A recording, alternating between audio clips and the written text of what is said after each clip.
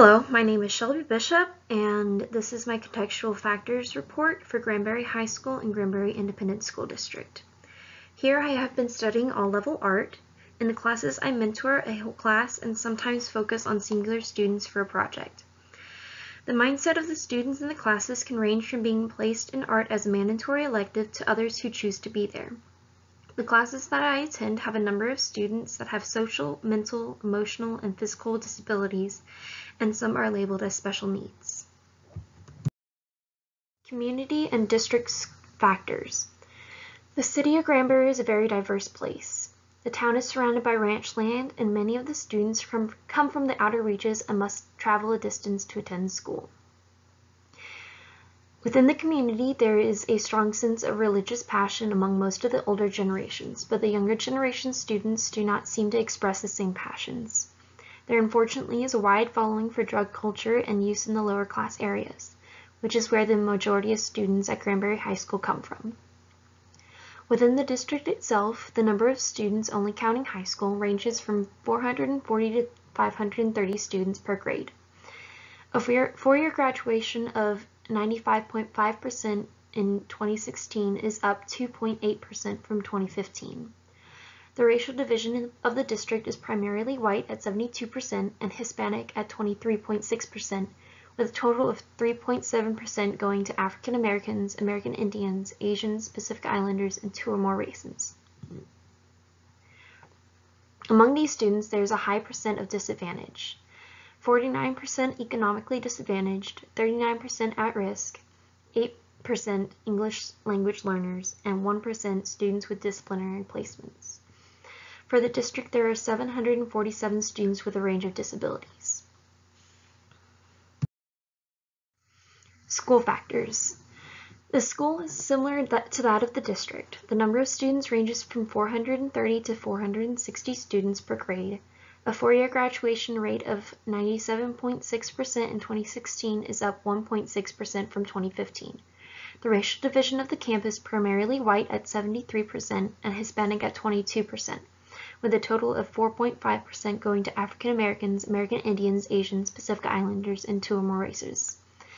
Among these students, there is a high percent of disadvantage. 38% economically disadvantaged, 35% at risk, 2.9% English language learner, and 2.1% students with disciplinary placements. On campus, there are a total of 214 students with a range of disabilities.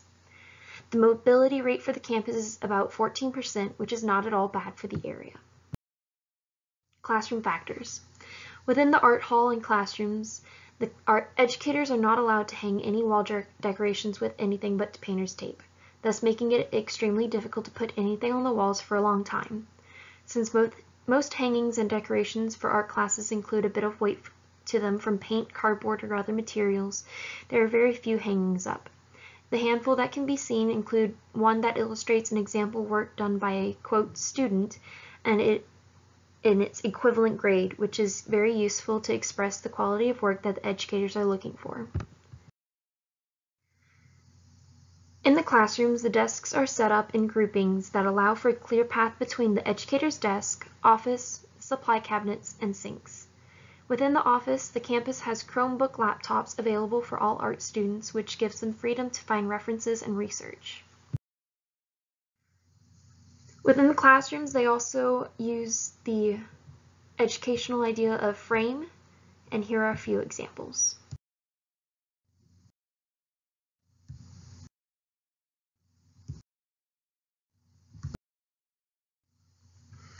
Student characteristics. Students range in age from 14 to 18, and as discussed before in campus and school factors, the racial division of the campus is primarily white and Hispanic. Within the classes I study, there are 3 students with mental disabilities, 1 student with a physical disability, and 5 with disciplinary actions. In the classroom I observe, there is a great imbalance of females to males, with more females. From my observations, almost all students speak English fluently, with a large group of students that are bilingual, Spanish-speaking.